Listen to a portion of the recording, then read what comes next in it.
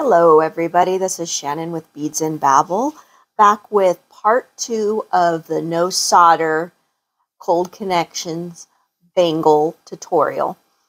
I am going to start off listing what tools I'm going to be using, and as you can see, this is a more advanced tutorial about cold connections, so not as beginner friendly, but not to say that you can't study this tutorial and learn through practice how to do each and every one of these techniques.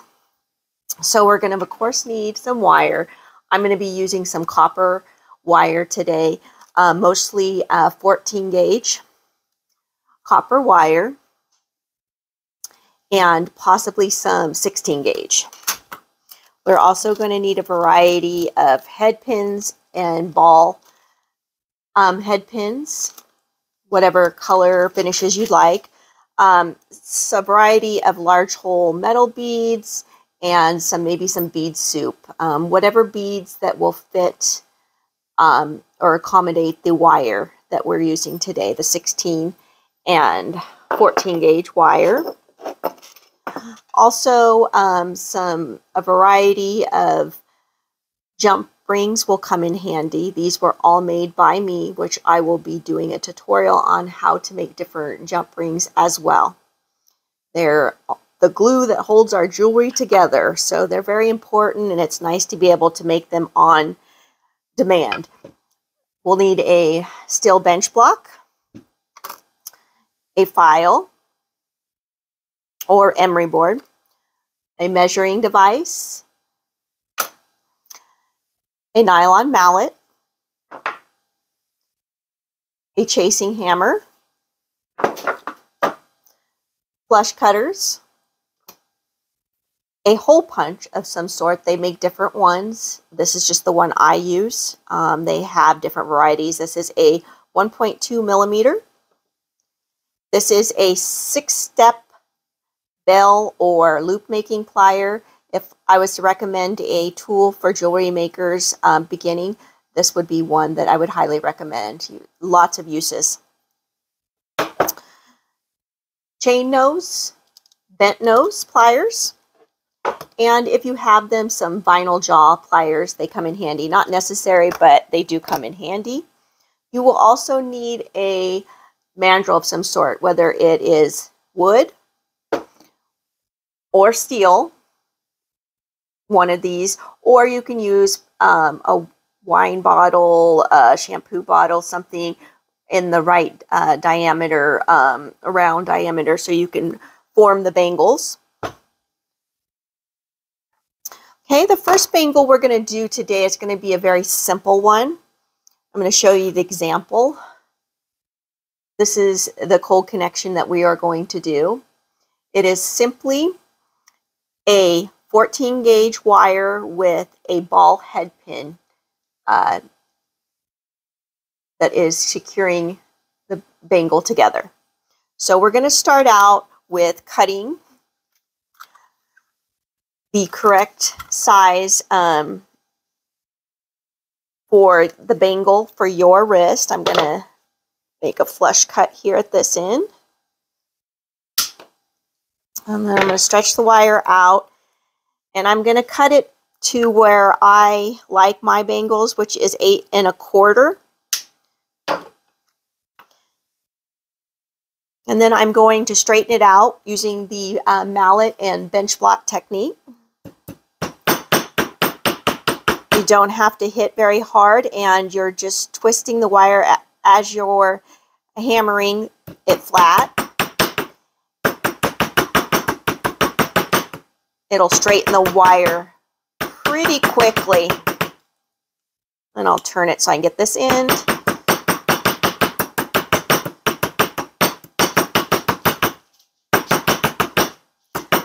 You always want to start out with a relatively straight piece of metal. Keeping the bench block here, I am going to paddle out both ends. And I want both ends to be the paddle facing the same way on both, so pay attention to that when we're doing that. We're going to paddle out the metal so it's thin, so we can thinner, so we can punch, use the hole punch to punch through it. So I'm going to paddle out about a 1/2 inch paddle.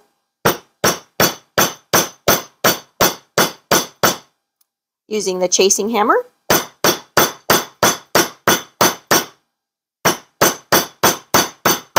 Watching the way the metal's moving as I'm doing this.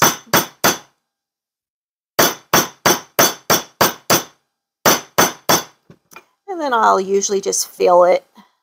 Feels pretty good. And then I'm going to hold it so the paddle is flat on that side, and I'm going to mirror the paddle on the opposite side here with the chasing hammer.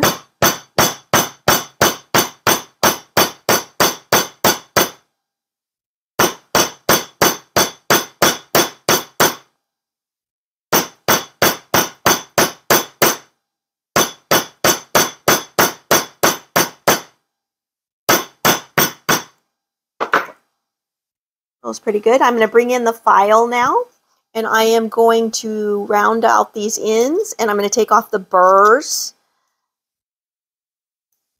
or any kind of sharp bits that are on either end. You don't want them present when you're wearing them. It's sharp things and skin, not a good combination. This doesn't take too long at all. And I'm doing this step now because it's just easier. Those burrs off.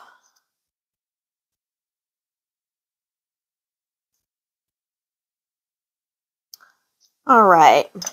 Now I'm going to bring in the hole punching pliers, and I'm going to put a hole in each end, making sure not to get too close to either edge of this metal. Before I punch through the metal with the pliers here. And then I'm going to turn this and do the other end. And take your time with this step because you do not want to get that hole so close to the edge that the metal, the cold connection won't be secure. So, and there's the other hole. Now I'm just bringing the bench block in and the chasing hammer to tap down each little hole section because it gets rid of the burr and flattens out any kind of warping that the plier did while we were punching through the metal with the tip. Okay. Now I'm just going to bring in the mandrel. I'm going to use this one because it's a little bit easier to use while I'm filming because it's not as tall as my metal one. So you're just going to use your fingers. One side of the paddled end, you're just going to hold it and you're going to bend that wire using your fingers around the mandrel to get that bangle shape. And you'll want to cross them over because they're going to have some spring back. You can go up if that one was too large. There you go. So now you have a circular shape with your metal. And I'm going to bring in the nylon jaw pliers and kind of work these paddles so they're laying parallel to each other here. So when I cross them over, they're nice and flat against each other. And you can decide which paddle you like on top because they're going to overlay with this cold connection. And I'm just kind of squeezing. Now I'm going to bring in a ball head pin. And I'm going to insert it through the two holes that we created to secure this connection. And you'll want to make sure that the ball is big enough that it will not go through the holes that we created. So, and then what I'm going to do is I'm going to hold this connection and I'm going to lay this wire over to one side here. And I'll bring in the wires here. And I'm going to begin wrapping on the paddle that is underneath the top one along that. You can bring in pliers if you're not comfortable using your fingers here. If you don't feel like you can get it, the wraps tight enough using the strength of your fingers, you can bring in either the chain nose or bent nose to really pull that wire snug. I'll usually start it with my fingers and then I'll bring in the pliers to get the wrap more snug.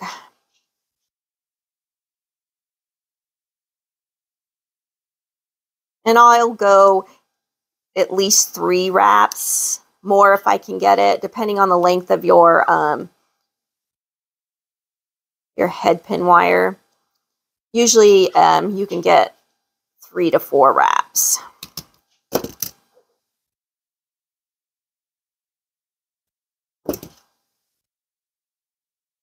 And I am just grabbing this end so I can get it flush against the other metal.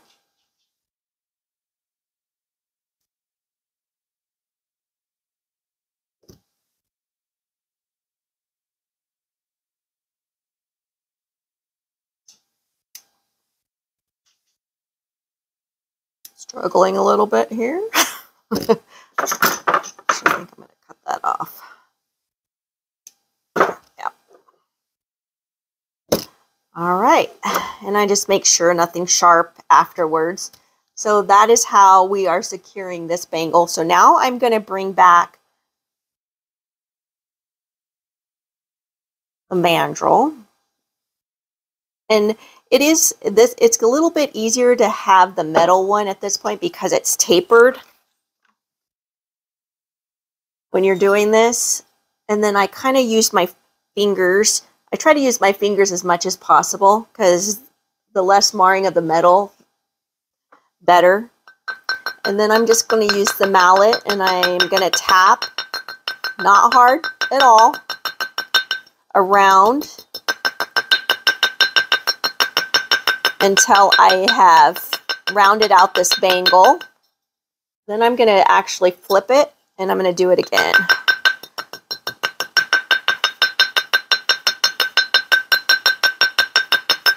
Okay. So now we have it rounded out, and then I'm going to bring in the bench block here and flatten it so it's nice and flat. I'm going to avoid the cold connection.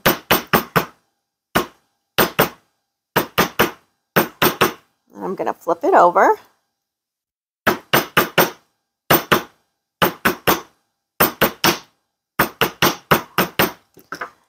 And now this is nice and round and flat. So that is the first sample of the cold connection. Very easy one, quick. This is one that I added a daisy spacer to on top. And you can make a nice stack of these. Really cute, easy to do. And you have some bangles there. That's the first cold connection. Alrighty, so the second one, I'm not going to waste the time of paddling these out. It's exact same steps as we did with the one previous, as we paddled out the ends, punched holes in them. And then I'm going to use a flat head pin right here to secure this bead to it. And so I'm going to bring back the wooden mandrel to form this bangle using my fingers again. Move up one step here. Go. Same exact steps as the previous one, just a different design. Way to design it and close it off using some beads. It's giving you more options here. Alrighty, so I'm going to take and thread the bead onto the head pin. And then I'm going to thread the head pin through the holes on the paddles. And I'm going to do the exact same thing as I did with the ball head pin. I'm going to smush that over, and I'm going to begin wrapping.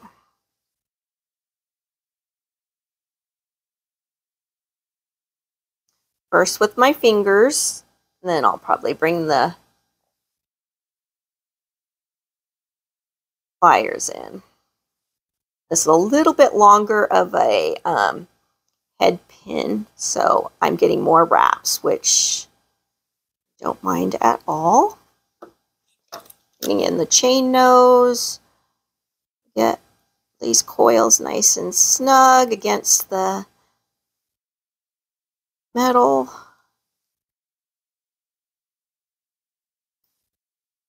And I'm going to tighten up this coil. I'm going to take off a little bit of this so I can tuck it in tightly to the wire, so there's no sharp bits. Bring in the steel mandrel to round this out. We are going to use our fingers for the most part, just to avoid any kind of connection with this bead, because it's glass bead. And then we'll bring in the mallet, and I'm just going to avoid the cold connection with the mallet so it's not hitting the bead. So we do not want to break the bead. Then I'm going to flip it and do the same. Okay. Well, we rounded it out, and we're going to bring in the bench block, and we're going to flatten it.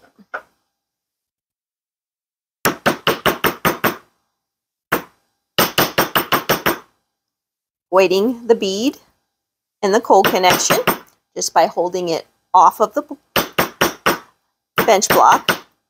So now we have a bead accented bangle. And add it to the stack.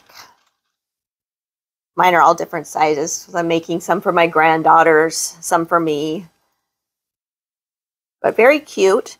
You can also add charms to these bracelets with jump rings, so you get a little bit more movement if you choose. Alrighty, so the next one we're going to be doing is this one here.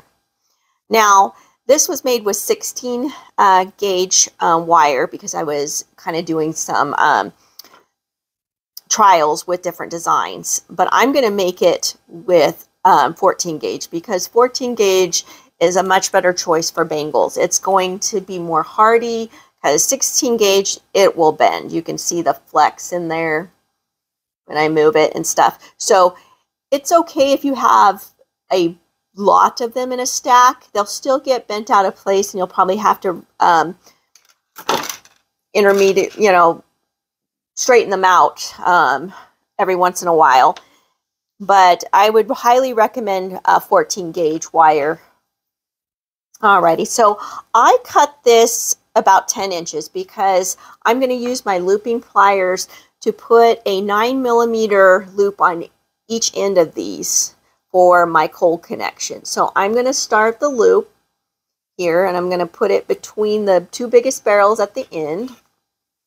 And then I'm going to use my fingers for the most part to push the wire around the barrel of the pliers. So yeah, and then I'm going to adjust and push it to where the ends of the wires are touching. Then I'm going to come in here with the smallest barrel of the pliers to make my loop. just like that. And you can bring the big ones back, but just like that. And flip it and do the same, making sure the loops are the same on it, laying the same on each side. And I'm going to do opposing openings. So this is going to have the opening down here, and then this one's going to have the opening on this side. So we're going to do the same over here. I'm going to put the wire between the two biggest barrels, and then I'm going to ensure my loops are going to be in the same direction. And I'm going to use my fingers to push that all the way around the barrel. And then I'll readjust. And then I'm going to bring in the smallest one up against the crook there.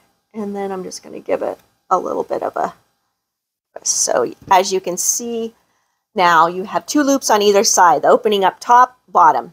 I like to do it that way. So if it gets pulled, one, it will stay while the other one might open. And you can leave these as is. I did that on the one bracelet here. I flattened these. You can flatten these, but I will leave them as is, and I will bring in the forming mandrel. And I am going to hold the loop flush as I bend with my fingers the wire. It's going to overlap, and it'll spring back a little bit. Now you could also do it like that if you wanted to and connect them this way, or you can do them this way. And I kind of actually like that. Like that. And then I'm going to bring in some jump rings. And I'm going to grab my bent nose and my chain nose pliers. And I'm going to attach jump rings here. Making sure I get them closed up. And you'll want at least an 18 gauge jump ring for this, for the strength.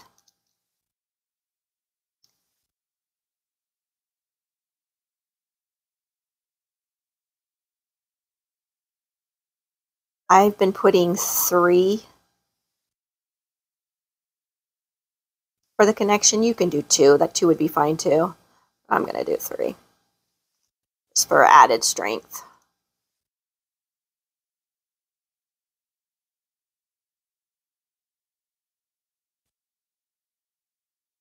And I'm going to close this last one up.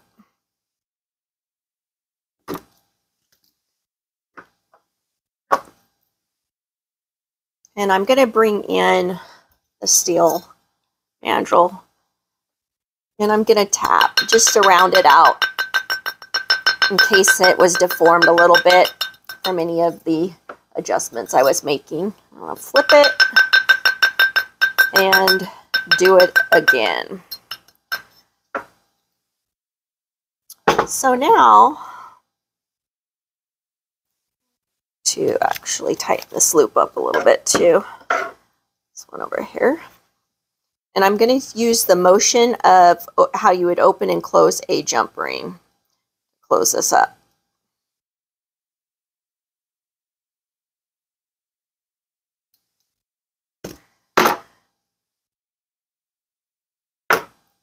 So now you have these 2, and then I did one in brass as well. So, and this is just another design you can do, and you can play with it. Do it however you like. And do you remember the heart links that we did in the tutorial that was Valentine inspired? You can do the same. You can use these as your connector between the 2. And I will show you how to connect them with the paddles, because that'll be on the next one. It's the same exact technique, but you can use this technique to attach all sorts of links and components that you make out of the wire. So the next one I will show you how to make will be, got lots of stuff here on the, it's going to be similar to this and this. So you're going to have this paddled portion, and it's going to form a hook that is going to be closed in order to hold the bangle in place, the connection. So you're going to take another piece of wire and you're going to paddle out each end so you're thinning the metal. You're not going to punch a hole in it though this time. You're going to use the looping pliers, the smallest barrel, which I believe it's either 2 or 3. 2.5 millimeters. And you're going to place the paddle between the 2 smallest barrels on the looping pliers, and you're going to leave a little bit sticking out because I don't want a C. I don't want it to close into a C hook. I want it to be more of a flat, straight hook. And there's a reason for that. So we're just going to curl until we get that flat hook. Now I'm going to do it to the same side, making sure that we're curling the same direction.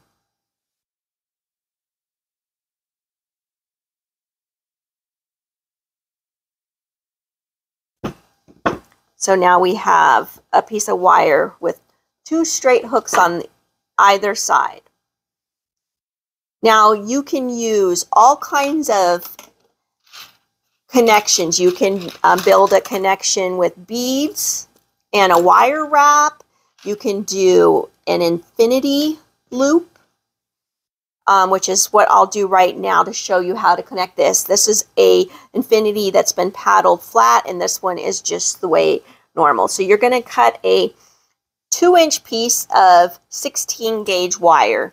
We're going to bring back the looping pliers, and we're going to use the 7 millimeter barrel, which is the second biggest on these.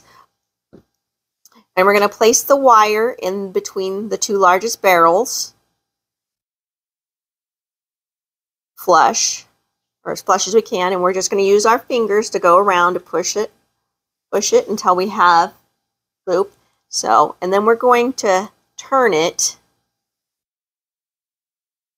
and do the same to the other end using the 7 millimeter. Just going to use my fingers to push it and readjust and close it and close it. And then I'm going to hammer this one flat just to harden it as well. Chasing hammer. Careful not to smash your fingers. You don't need to do a huge blows, but we're going to get it flat. Do the other side. It will come apart a little bit. You can use some tape, double-side tape, to hold it down as well. And bring in the looping pliers again. Put the 7 millimeter barrel back on to close these up so we can retain the shape as well.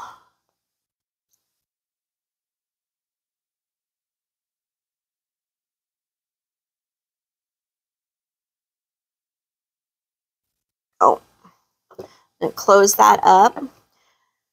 Now we're going to bring back the wire that we paddled out and hooked.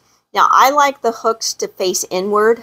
You can certainly do it either way, but I think it looks nicer to do it this way, inside.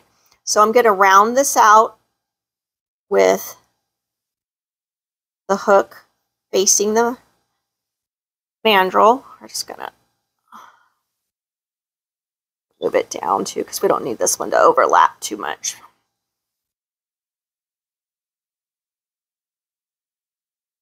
Okay.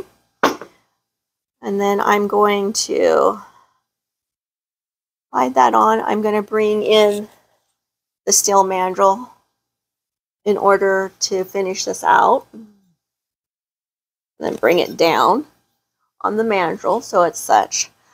And then we're going to take and push it down so it's firm, and then I'm going to strike those hooks with the mallet, and it's going to close them. And you'll watch it close. Then I'm going to go all the way around.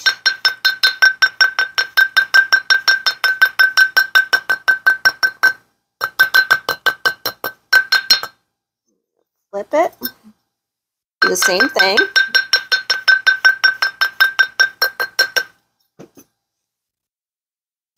The mandrel out. So now we have that, and then I'm going to flatten it, avoiding the cold connection.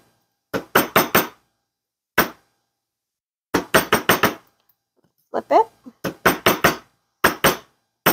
This is probably the connection I use most when I'm doing cold connection bangles, because it just holds really well. And as you can see, it seals down really nicely. And it holds that component very firmly. So now you have, and you can close this up too a little bit. And if you really want to get the angle, you can kind of put that in the middle and give it a little bit of a curve.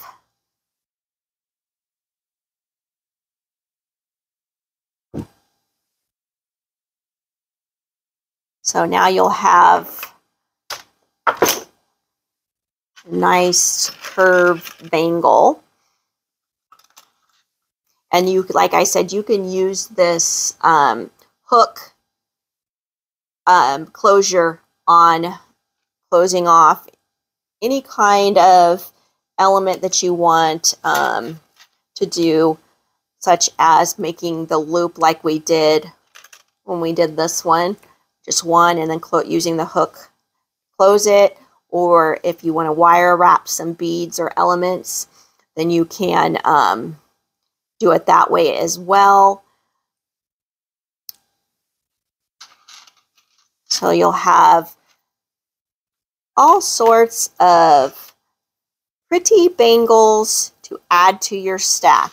The sky is the limit. Now these are the cold connection ones we did in the first, and then this is the second one. Options you can do, all sorts of beautiful bangles that you can make using these two connections.